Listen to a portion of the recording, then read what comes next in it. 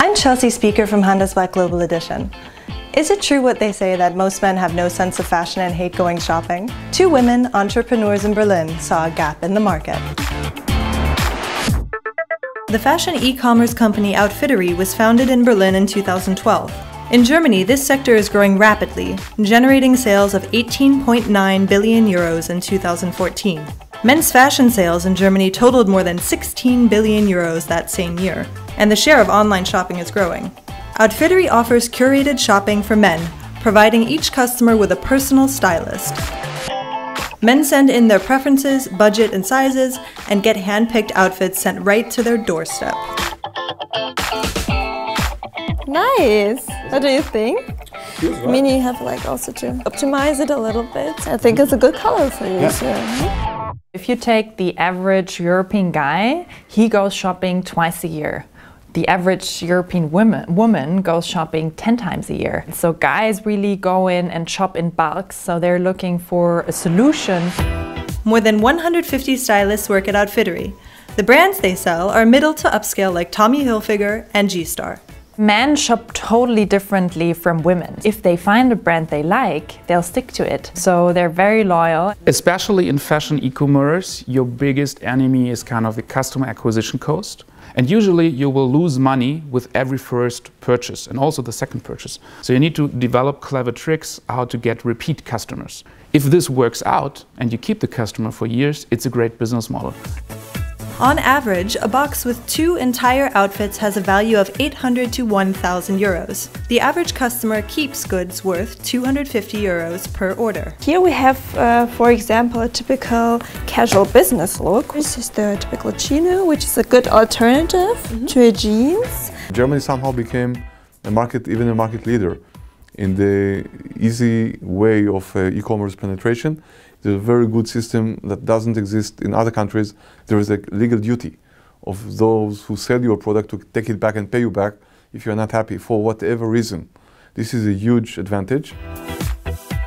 Typically, you would keep 1 out of 2 outfits. So returns are always part of our business. As an e-commerce company, Outfittery saves expenses for shop rents, but it also operates in a highly competitive field. In the e-commerce market, most of the customers are overwhelmed by choice. So the curated shopping might be a trend for the future and of course a market for a lot of startups.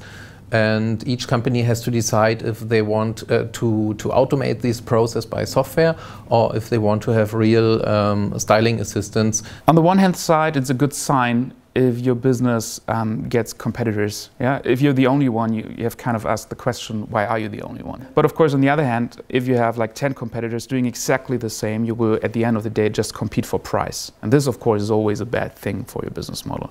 So speaking of Outfittery in particular, I think they made pretty well. They are in a good position currently, but with a growing competition, the next 2-3 years will be crucial, of course, for their success, how they kind of differentiate themselves amongst the competition, and also if they can keep their existing customer base. Berlin is the center of Germany's startup scene. Each year, up to 750 new companies are founded in the German capital. Outfittery offers its service in 8 European countries, but the founders chose Berlin as the company headquarters. Everybody here is in startups because Berlin actually doesn't have any industry, so the only choice you have is to be in startups. And also in terms of the team, we have a very international team here. We have 250 people from, I think, 20 different countries. So it's cool that so many international talents are coming to Berlin. So I think it's the pretty perfect ground to start your own company. Zira is a research and rating service for investors based in Tel Aviv. It provides tools that help investors assess the quality and potential of funding private companies. We asked them to give us their analysis of Outfittery. The Zira rating system has given Outfittery a score of 7.9 out of 10, which is above average for a company that stage, and their performance indicates that their solution is already successful. On the red flags, well, I guess there are 2 main ones. One is that the company is still relatively local, and for such an operation to justify such a heavy investment, it needs to go global, and that has not been done to a great extent yet. And second, that the company does not really have any technology or any other quote-unquote technical barrier. so newcomers or other brands can actually step into the market and actually compete. It's an online play, and online plays are susceptible for additional competition.